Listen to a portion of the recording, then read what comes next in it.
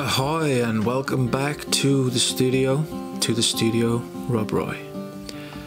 So we're coming to the end of this graphic novel project, and one of the last pieces of illustration that we planned to do was the front cover. So the idea being that there was going to be the hand that reaches for the moon with the scar, and the hand would form the shape of the tree. So we can see what goes into the idea for the front cover, with all of the sketchbook work and the thumbnails, and then the research into what makes a good comic book cover. So that was all of the information that I'd researched there. So we are starting again with the blue graphite pencil, and we're looking at the roughs, and we're looking at the ideas for the cover, and we're mapping out the size of the graphic novel comic book itself. So we're using a photo for photo reference of the hand. We're not tracing, nothing wrong in that either, but so we're trying to get the shape of the hand. And if you were to reach out for the moon, your hand would look something like that. So it's quite an expressive shape on the hand, and it's reaching and the arms reaching. And at the tip of the finger there would be the scar, and that would go down the arm. You can see my early Last of Us 2 tattoo there. So that's the blue graphite, and we're just finishing off some little bits ready for the traditional inks. Funnily enough, this cover didn't make it. I'll explain why later. I ended up over a weekend illustrating 3 covers, and the third one finally got it right. And the problems with this one, after I did it, was it was too detailed with the inking, with the rendering, and there was nowhere really to put the text for the front cover. The light that was too bright. Beautiful title, but it's a long title, so there was just nowhere to put it, and I tried putting it across the hand and the tree up the top, and it just wouldn't work. So in the end, changed my mind and started all over again, which is something that I do quite a lot. Particularly on this project, I mean, some sequential art pieces have been redrawn at least 3 times just so that you get it right in the end until you're happy with it. And why not? If you've got the time and you're not on a budget, then go for it, redo it. I mean, this hasn't been a complete waste of time. It's made a great little video, and it can always be used as a variant cover. So we're going to lay down the water first before the watercolours. I found this technique works much better.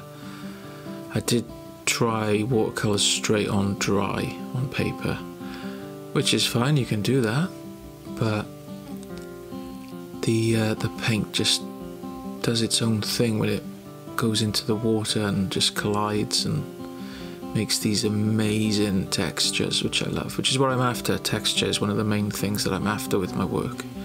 Texture, shape and energy. So we're laying down a strip of blue, which will also have continuity on the back cover, which will also be a blue strip of sky. And because we've put the water down first, that is just blocking in lovely.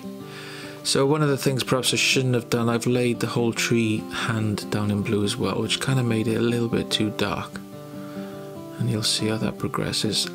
A different, lighter, more metallic blue going on now for the scar, for the lightning bolt scar, tip of the finger, right down. And you can see the heart shape there, which Lux and Lucia engraved into their favourite tree. So skin tone again, we're putting down the yellow, and that's going to dissolve, look, into the paper and the rest of the paint and the water really smoothly, really nicely. And then when you add the reddy orange, even more magical things start to happen. Look, see the way it naturally dries and dissolves out. So nice. So it was looking okay up until this point, and I was quite happy with it. And then some splashes.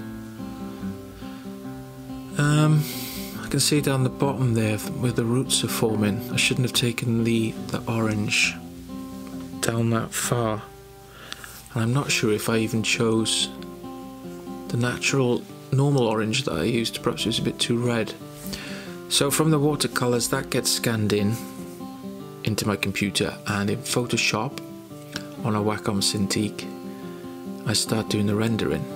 So this is where I do all of the inking. This is now digital inks on top of traditional watercolor.